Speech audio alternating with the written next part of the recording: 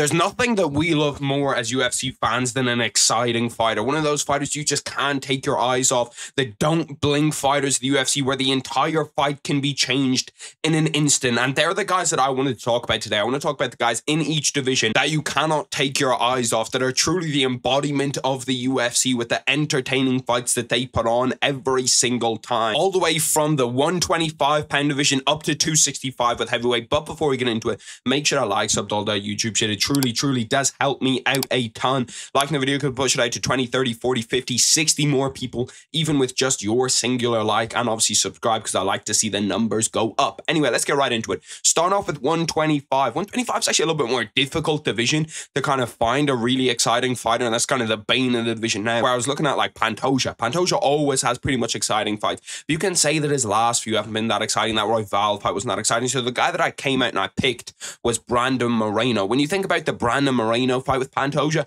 super exciting. Brandon Moreno's quadrilogy with Figueiredo, although it may not have been like the biggest pay-per-view selling fights in history, all of those fights were wars. All of those fights were super fun. All of those fights were fight of the year contender type fights. So there's no way that I could do a 125-pound division and not talk about how exciting Brandon Moreno is as a fighter. He can wrestle, he can strike, he can do everything to an elite level in the UFC. And I was kind of sad when he decided that he was going to take a break, but I understand it. But I can't wait to see him back inside the UFC because he's still pretty young. He's like 30, 31 so, which is crazy when you think about how long he's been in the UFC. After that, we have the 135-pound division. The 135-pound division is pretty easy for me.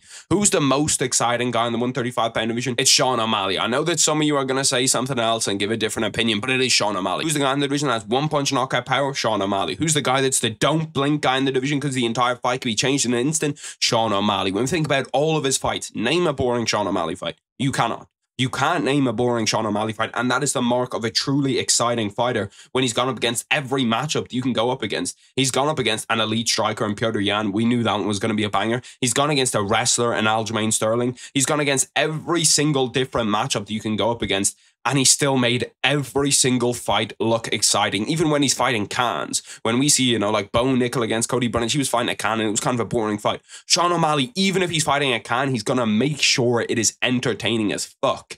After that, we have the 145-pound division. When I was talking about with 125 or 135, there's only one guy. Here, there's like hundreds of guys. Like, there's legit anybody in the top 10, if you put them for this spot, I'd be like, yep, it's fair enough. It's fair enough. It's a pretty good pick. The honorable mentions that I have here, the first one is Josh Emmett. Josh Emmett is underrated as a guy that never has boring fights. As a don't blink guy, probably the most powerful guy at 145, which is crazy when you have Ilia Topuria up there. But Josh Emmett legit sends people to the nether realm. We saw his KO of Bryce Mitchell. We saw him against Ilia Topuria. That was a super entertaining fight. The other guy that I have is Yair Rodriguez.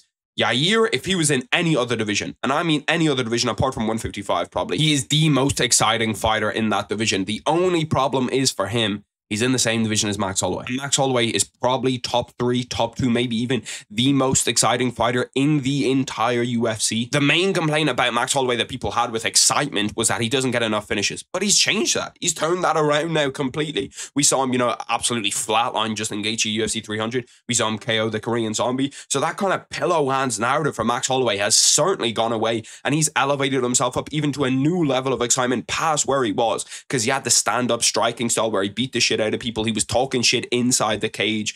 Like, there's nothing you couldn't love about Max Holloway. One of the most lovable guys in the UFC, one of the most fan favorite guys in the UFC for a reason, and he puts on the most exciting fights. You will not find a dull or a boring Max Holloway fight. And since he's been in the UFC for like 10 years, that is absolutely ridiculous. After that, we have 155 pounds. The lightweight division is another division that is stacked. It's just stacked out of its mind with talent when we think about excitement and exciting fighters. You have obviously, you know, like Benoit St. Denis is someone that's coming up. You have Dustin Poirier. You have Conor, if you consider him to be in that division. You have Islam Makhachev, the champion. He always puts on fun fights and he puts them on in kind of different way. The guys that I put down here are Justin Gaethje. Justin Gaethje has more bonuses inside the UFC than he has fights.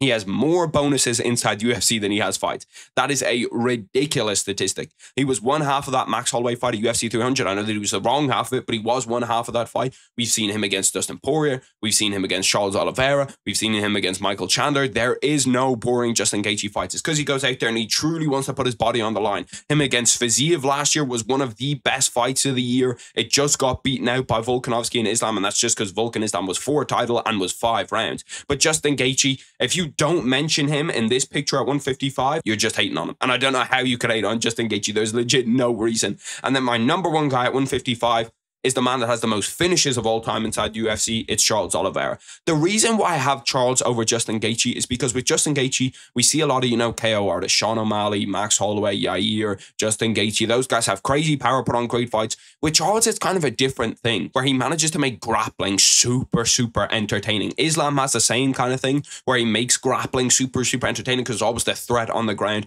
But Charles Oliveira, he also has that threat on the feet where we've seen him get KOs. We've seen him be in entertaining fights. And the entertainment fact for him kind of comes from the fact that he also has a weak chin. So he might get knocked down and all of a sudden he's knocked down. He goes to his guard and then gets a triangle and he finishes you. And then he gets an armbar and he finishes you. He's one of the most dangerous grapplers we've ever seen in the UFC. He probably has one of the most dangerous guards we've ever seen in the UFC because he's constantly attacking from his back. And if he's on top, you're pretty much already finished. You might as well say night because unless you're tapping, you're going to sleep. Charles Oliveira is my number one guy for excitement at 155. After that, we have 170. 170, there is, once again, a few guys up here, but for me, I have to pick the guy that's 18-0 and 18 finishes. It's Shavkat Rakhmonov. Shavkat is almost like if Sean Strickland got finishes, and I'm going to expand on that. I know that sounds kind of weird, but I'm going to expand on that, okay? Shavkat, you can't really remember a moment of him with like one-punch KO power, or this is a crazy finish, one-punch KO out of nowhere. He's just kind of like this tidal wave. And he just smothers you and smothers you and smothers you and smothers you until you eventually give up. And then he's going to get a finish, whether it's on the feet, whether he's submitting you. He can do all of it. He can do everything in mixed martial arts. There's a reason why he's probably like the number one touted guy to get a title next in the UFC. If I could bet on anybody to have a title within the next 5 years in the UFC, it's probably Shavkat. And you see it in that Jeff Neal fight where he just kind of smothers him. And then towards the very end of the fight, after like 14 and a half minutes in another fight of the year contender, he chokes him out. That was my fight of the year. That was my favorite fight of last year. And then you see it in the Wonderboy fight where he just bullies him, constantly pushing the pressure. And then he just kind of collapses. And that's that same kind of style that Sean Strickland has, where Sean Strickland has that kind of pressure building, but he doesn't get a finish. Shavkat manages to take it that extra step and also get a finish on top of it. Then at 185, we have a kind of weird one. You're going to have to hear me out for this one. The first guy I have down here is Khamzat Chimaev. Kind of the same thing as Shavkat with the pressure gauge. We just bust you over with pressure and then he's inevitably going to get a finish. But for me at 185, I have Anthony Hernandez. And many of you may not even know that name, Anthony Fluffy Hernandez. He's had one fight go to decision in his entire UFC career. You would have seen him against Marc-Andre Barrier, against Edmund Shabazian, against Roman Kopylov. And he's so much fun to watch. Where he's constantly attacking submissions. He's constantly a danger on the feet. He's constantly a danger on the ground when you're going into his guard. When he's got you in there, he's smothering you, putting that pressure on until he inevitably makes you give up. He's kind of like a Khabib type character. And no, he's not as good as Khabib. And I don't think he's going to be as good as Khabib. I just mean in style for style. And he doesn't do that Khabib style as well. We haven't seen him do it against people as good. I understand that, okay? Don't jump me for the Khabib take. But he has that kind of pressure smothering style on the ground, that grappling where he's just going to smother you and he's going to make you give up. He's going to make you give up before you tap. You know what I mean? He's going to beat you mentally before he beats you physically. And that's who Anthony Hernandez is. And the Fluffy nickname is so funny because he's the opposite of the guy is legitimately a killer at 185 pounds. One of the scariest 185 pounders on the planet. One of the guys at 185 that you're kind of looking at because that division's so stacked.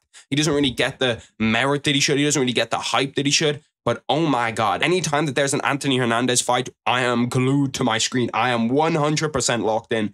Then at 205, 205 is another division like 155, like 145, where you have unlimited entertaining fight. You could put Khalil up here, you could put Jamal Hill up here, you could put Alex Pereira up here. But for me, I have to pick the other half of that UFC 303 co-main event. It's Jiri Prochazka. When you see his spinning elbow KO of Dominic Reyes, you kind of look at it and you're like, holy fuck. And he's just dangerous inside the cage. There's something about unpredictability that makes a fighter more entertaining. When you have a Yair that could knock you out at any moment from any kick, spinning elbow, you know, he could hit you with a roundhouse from 2 feet away. We saw Max Holloway talking about how they were in the clinch and he was getting hit with head kicks. That's what Jiri has. He has that same kind of ability. And he has this kind of grit and will to just be able to will and push through different things that most fighters aren't. I love to see a good comeback when Jiri gets knocked down and you think he's finished and then inevitably he comes back and he wins the fight. There's nothing more than I love than that shit. That shit is so much fun to watch. Jiri Prochazka, I can't wait for UFC 303. And even if he was fighting me in the main event, I'd be watching, I'd be locked in because that's how exciting he is. He makes any fighter, any fight style super, super entertaining. Has one of the best fights ever with that Jiri and Glover fight where he manages to come back in that 5th round and submit Glover Teixeira. There's not much more to say about Jiri Prochazka. If you know, you know. One of the most exciting UFC fighters ever. And then heavyweight. Heavyweight's a bit of a dying division, if I'm honest with you. We can't really see that many prospects coming up. We're not getting the title fight that we want at the top. But the man that's looking for that title fight, Tom Aspinall, is saving the division. He is saving the division. He is the saving grace at 265. Because when you see a man, okay, who has an average fight time of 2 minutes and 10 seconds. 2 minutes and 10 seconds is about how long it takes for Tom Aspinall to finish someone. And it's not even like a Johnny Walker situation where he's just getting KO'd. He's the one that's, you know, doing the destruction. He's the one that's breaking the noses, breaking the ribs, knocking people out, submitting people inside the 1st round. This is a guy that is a true finisher of the highest order, of the highest regard. We saw what he did to Volkov, and Volkov looked really, really good last weekend. We saw what he did to Pavlovich on short notice when Pavlovich was like the boogeyman of that heavyweight division. There's probably not going to be a UFC fighter in history that's going to be able to eclipse under that 2 minutes and 10 seconds mark. Maybe Rob Lee Spaniard could have done it, but he doesn't have the skill. Tom Aspinall actually has the skill to do this to the best fighters on the planet over and over and over and over again. It's not somebody who's beating top 20, top 25, top 30 guys. He is beating the best heavyweights on the planet in under 2 minutes. Like, it's an outrageous stat. He's a fucking freak of nature. I can't wait to see him at UFC 304, and I'm praying to God we get that John Jones matchup. That is the most exciting fighters by each UFC division. Make sure to like, sub, all that YouTube shit, and I'll catch you boys tomorrow. Peace.